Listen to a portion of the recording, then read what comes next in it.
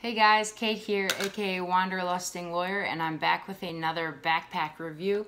I hope you guys have been enjoying these, and they've been informative, and I've been able to strike the right balance between making them a bit shorter, but also being detailed. So today I have the last Osprey pack that I ordered. This is the Mira AG34.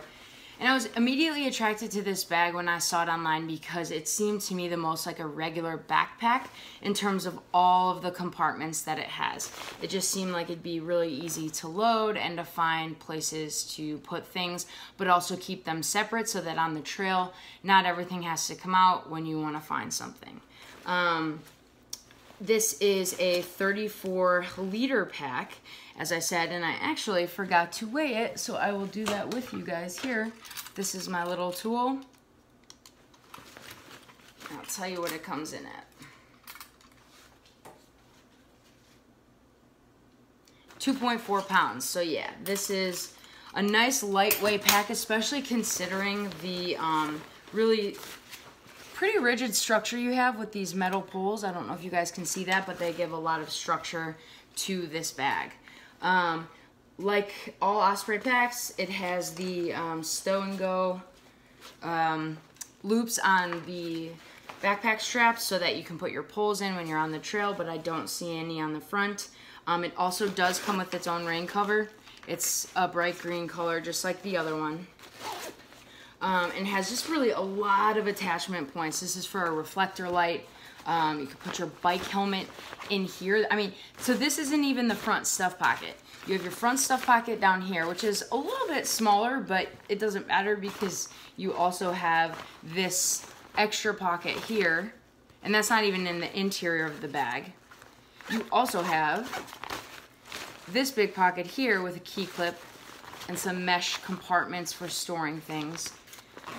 So yeah, you'd find places for everything in this bag. So maybe in that sense, it's not absolutely necessary for the Camino because you have things in a couple stuff sacks, but I do love the organization of this bag. So before I show you the main compartment, I'll show you the back.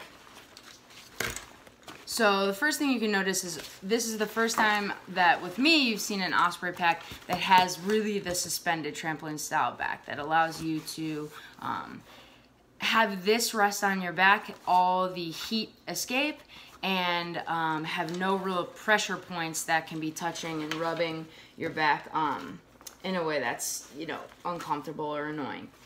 You also, with this pack, do get a hydration pack included. So that is a really nice feature because I think they're fairly expensive, especially a really good one like this from Osprey. And as you'll see when I show you and I put the bag on, in the chest strap it does have a magnetic attachment point for the hose. Or, yeah.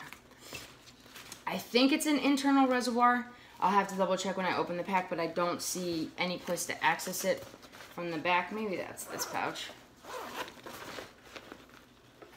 Oh, yeah, just kidding. It is external, and you do have...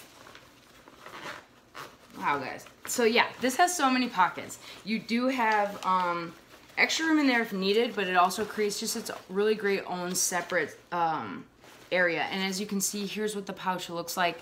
It looks like it's very easy to unclip, unattach, and just fill up on the trail. And it looks like it's amazing quality. So if you're looking for a bag that has just great value with the rain cover, knowing you're gonna wanna use a hydration pouch, this is definitely a really terrific option. So let's get it opened up and loaded up so I can show you kind of how I would store everything. So there's the hydration pouch. So here we go. This is the, you might get a little bit lost as you, oh, and another pocket I forgot. They call this a scratch-free phone or sunglasses pocket. It has this special material that is supposed to be really non-abrasive, and even that is pretty roomy. So the number of pockets on this is just pretty incredible. And then you just have your main storage here.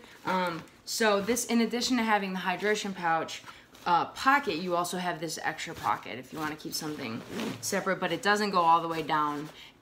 So maybe like a small tablet or an e-reader or something like that would be great there.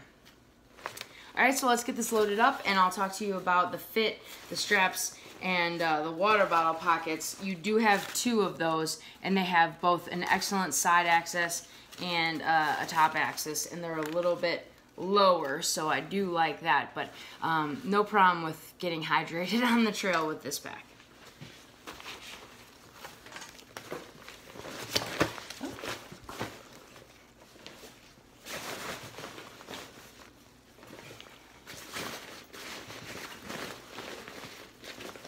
So yeah, we're gonna, just for fun, kind of test out, load it up with using the different pockets. Let's put maybe tablet. So you can even fit, this is a Nook, and that'll even fit in the scratch-free pocket. Put my inflatable pillow in there. On this front pocket, maybe I'll put my day pack and my travel book and my almonds, and then you do have these straps that allow you to secure it down, so it shouldn't be wobbling when you're out there. And then we'll go back to the main compartment, and I will put in my sandals and my, I guess, first aid kits. So even though it is top loading, it's because it only opens from up here. I mean, even though it's not top loading and it's more of a zipper backpack style, you don't have any access from the bottom. So in that sense, you're still going to be pulling things out if you need them, but because there are so many pockets, it should allow you to plan ahead to know where to put things for the day on the trail. And so what I like about this is that I could use this front stuff pocket for, you know, my extra shirt layer, and then this middle kind of stuff pocket for a jacket. So as you can see, the way I have it packed out, it does come out, but some people find that they like the way that the weight is better with that than if it goes up. So that's just something to keep in mind. Now I'll put on the pack. So I do want you guys to see that with this hip belt, so it's pretty structured.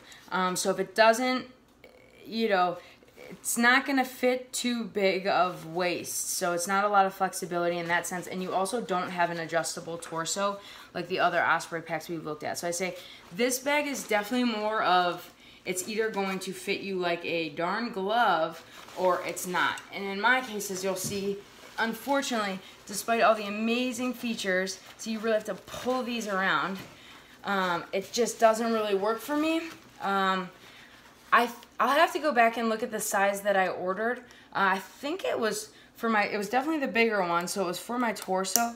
But what I found, so the hip belt is I like where it is right now, but then when I pull up the straps to get them where they're supposed to be, I find the hip belt starts to pull up, and it just sits at like a pretty high level.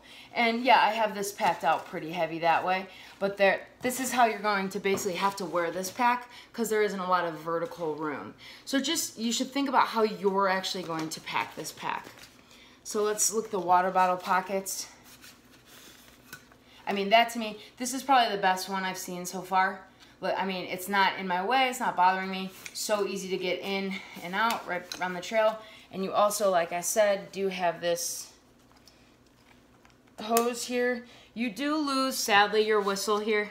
So if that's something you love, you don't have one, but you could buy one for probably $1. But yeah, so the thought is that you would keep your hose here. It's out of your way, and then when you need a drink, you just pull it up, take a sip, put it back. So that's a really nice feature. And you can also, let's see how the top loadability is. I'd say that's very easy too. You just, oh, that's a strap. There it is. You just got to come around the back this way. So all in all, I think the water features of this bag are great, but as you can see, this is already pulled up where this is basically on the top of my hips. So for my torso, this bag just wouldn't work. But I'd say for a smaller frame where you want more of a traditional backpack style, this would be an awesome bag. Let's look at the pockets. These are the worst Osprey pockets of all the bags. I cannot get it zipped alone. So basically you have to reach back so that you can hold this part and kind of close it. That to me, it honestly puts strain on your shoulders. So that to me is a huge design flaw. Also, these pockets are kind of small. This is a size 7 phone case, and I guess I can get it in there, but in terms of ease on the trail of in and out, it's not there. As for other things, you can certainly fit your snacks, your Swiss Army knife, your chapstick, and you do have a sunglasses strap, well, that's what I call it here as well. So I guess the takeaways with this pack are it's amazing to stay hydrated on the trail. It's a great value with the rain cover and the hydration pack already included. Probably for smaller torsos, because with my 18-inch torso, it's pulling up, but it's also, if you're going to want to use all the pockets, it's going to extend out, and so I don't think it carries the weight as well as some of the other packs. So this might be less so for a Camino, but more so for like a daily commute where you have a bunch of stuff, or biking perhaps, where maybe the weight can sit a little bit more like this. So hey, it could be a great biking, for those who are biking the Camino, this could be a great option. But I hope this was helpful and you guys are enjoying these videos. Have a great day.